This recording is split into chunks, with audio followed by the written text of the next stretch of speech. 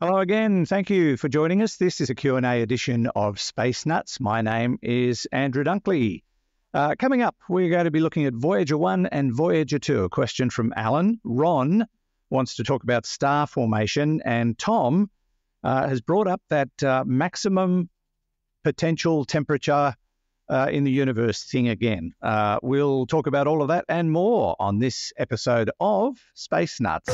15 seconds. Guidance is internal.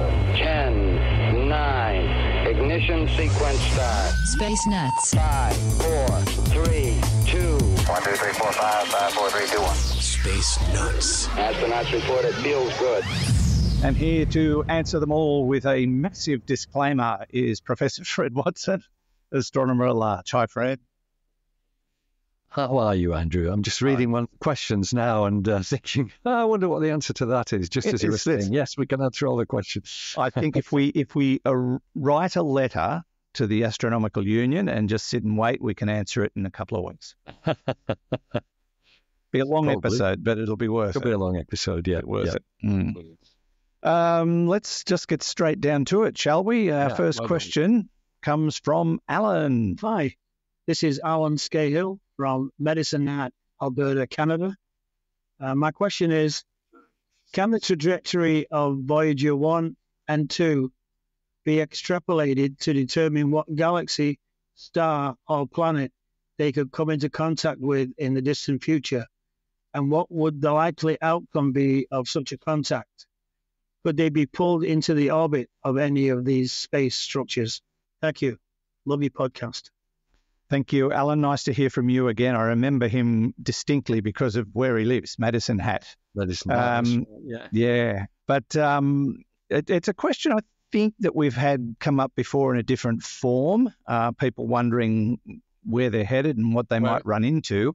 The answer is, well, probably not that complicated, Fred.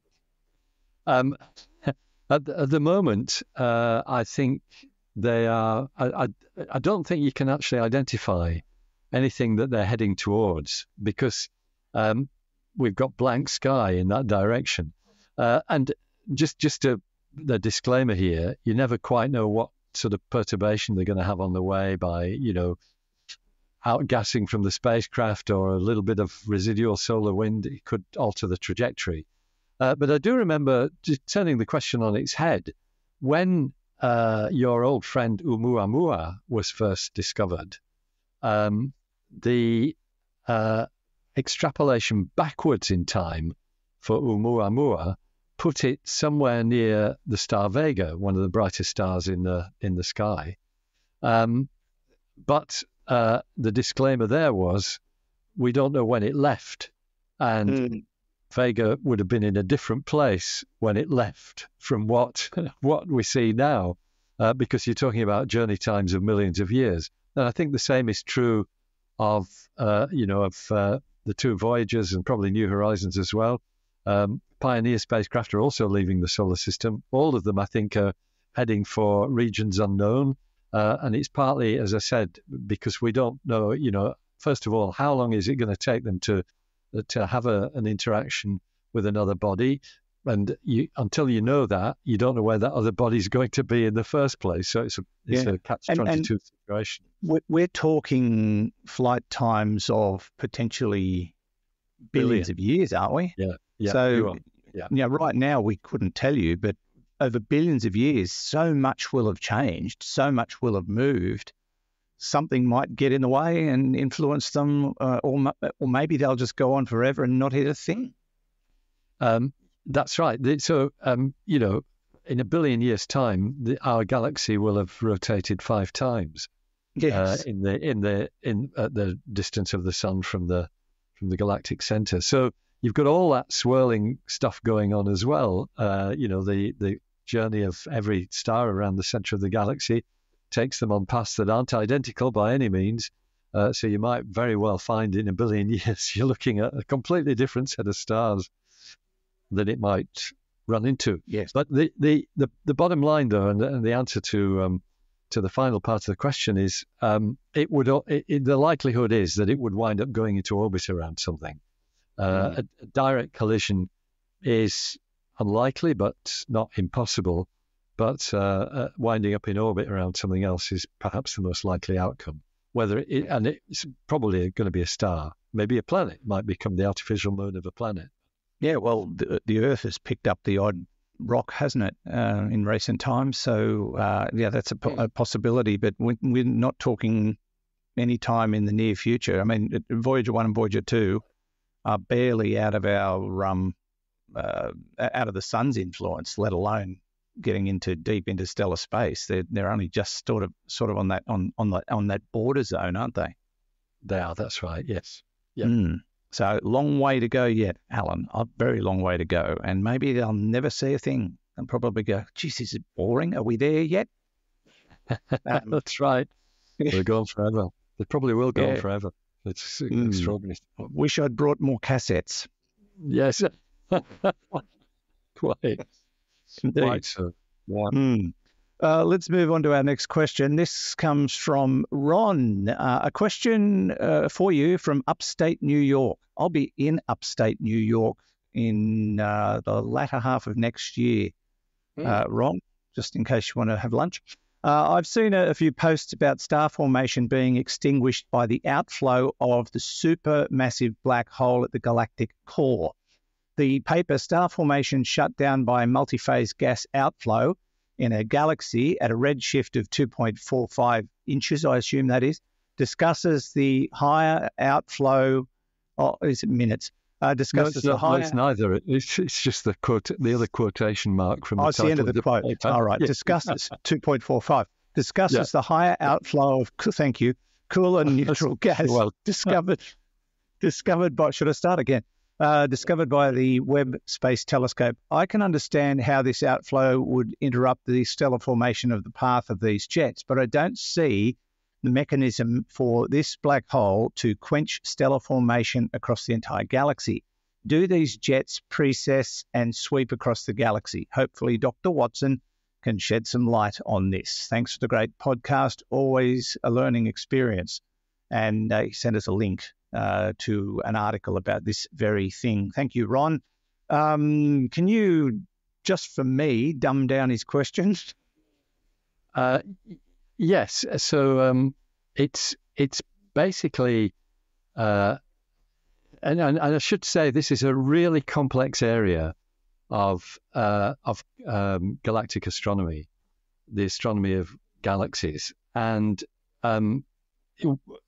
you've got processes. It depends on gas flows, the environment of the galaxy, whether it's surrounded by other galaxies, whether there's a black hole in the middle of it, and all of that throws into the mix as to whether you get this quenching effect of the gas flow can quench star formation, for example, and so stars don't form as rapidly.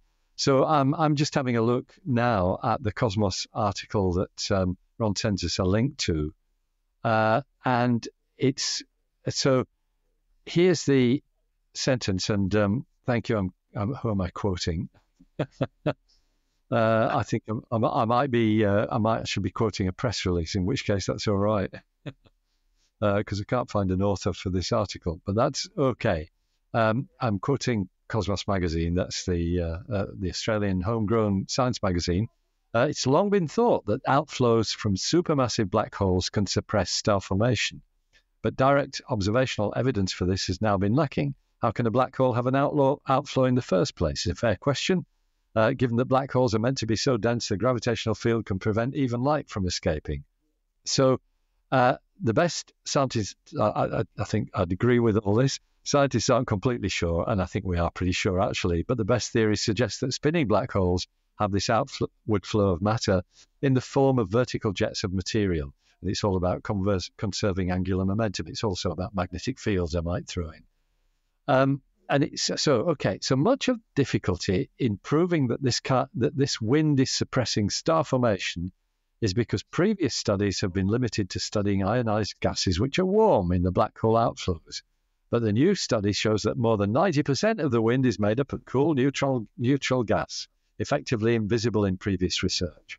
And so I think that is the hint that the outflow rate that we're seeing, they say it's of the order of 100 times larger than what we thought it was, because this is in the outflow rate of the neutral gas, not the ionized gas that's had its electrons stripped off.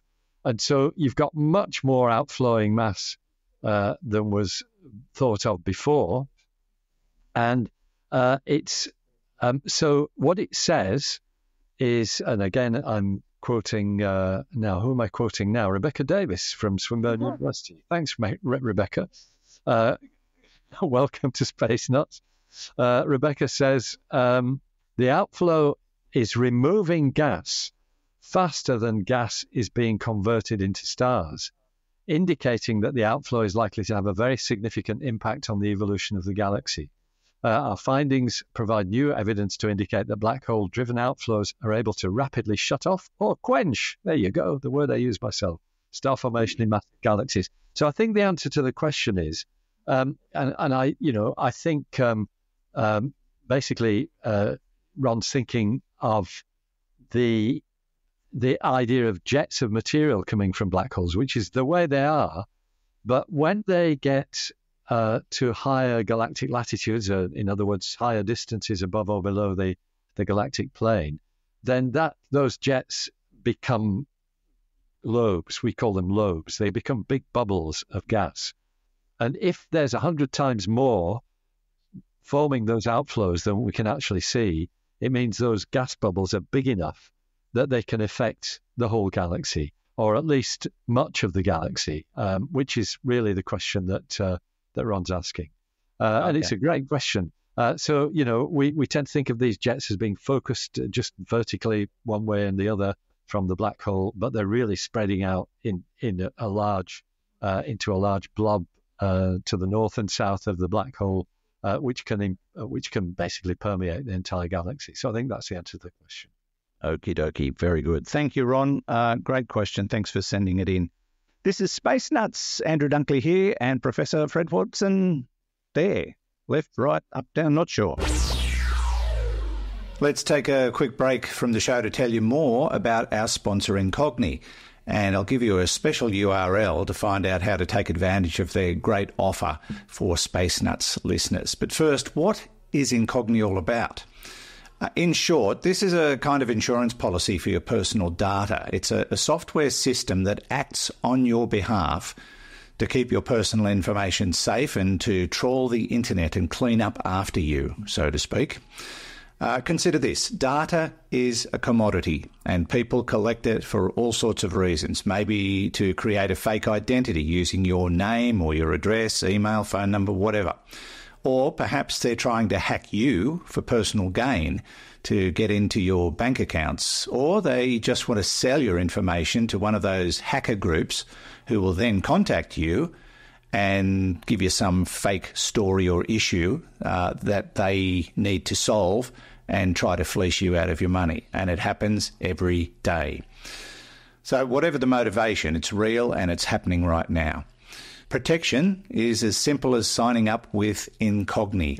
And all you need to do is go to the special URL incogni.com/spacenuts and check it out. Right now, there's a 60% discount for Space Nuts listeners, and there are plans for individuals or the family and friends plan. You can pay monthly or you can go with the annual plan, which brings the cost down a heck of a lot.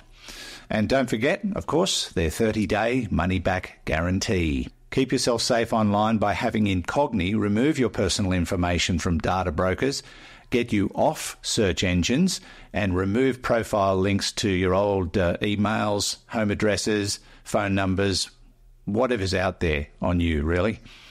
This is a no-fuss, carefree way of keeping your personal data safe, and Incogni does all the work. You just have to give them the green light. So check it out at incogni.com/spacenuts. That's incogni.com/spacenuts, and rest knowing your information is safe. Now back to the show. 3, 2, 1. Space Nuts. Okay, Fred, we have another audio question. This one comes from Tom.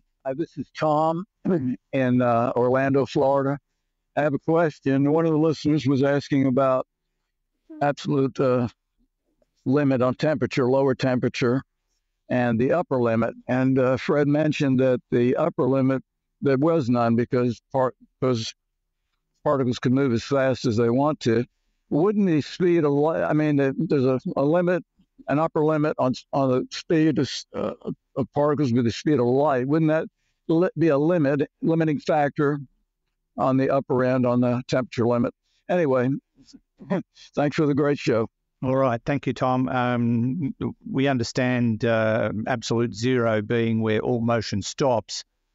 Tom's suggestion is absolute max temperature is limited by the speed of light. I think that's where he was going.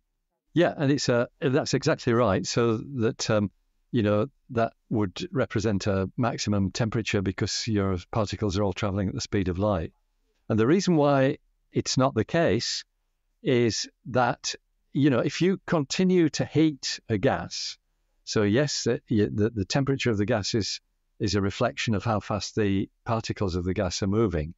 You continue to heat it, they move faster and faster, and they can approach the speed of light. But of course, the only thing that can go at the speed of light is light itself, or electromagnetic radiation. Because what happens is, as you put more energy in, it's taking more and more energy to accelerate the particles, and they, what we call asymptotically, approach the speed of light. They never get to it. So you can put as much energy as you like in, and the particles will get more energetic, but they won't exceed the speed of light. And there's no stop button. You can keep on putting energy in, and they'll nudge that little bit nearer to the speed of light. In fact, the bottom line is that to reach the speed of light, you've got to provide something with infinite energy. That's what Einstein's special relativity theory says, and it's been proven many times. So if you put infinite energy in, then you've hit the speed of light, but you haven't got infinite energy. That's what we're talking about, an absolute maximum for the temperature. So the maximum temperature is infinity. That's what it means. So there isn't one. There is an absolute zero, but not an absolute maximum. There you go. Yeah, that's the bottom line. There's a little bit more to it because relativity also tells you that as things approach the speed of light, their mass increases, and that's why you need to put more energy into to get them going any faster, because their mass has gone up. So it's never going to happen. You're always going to be able to add more heat to it to increase the temperature, even though the particles might be traveling very near the speed of light. They're not actually there. Yeah, you start off throwing a screwed up piece of paper, and as you get there, you're trying to push a planet. Yes, that's right. That's it. That's exactly right. Yeah. All right. Thank you, Tom. I think we've got time for one more quick one. This is a fun question from Rennie. It's a what if question. Rennie asks, if plants and animals were discovered on another planet that we landed on, would we be able to digest its plants and animals? I assume he means, could we, feed ourselves? That's so.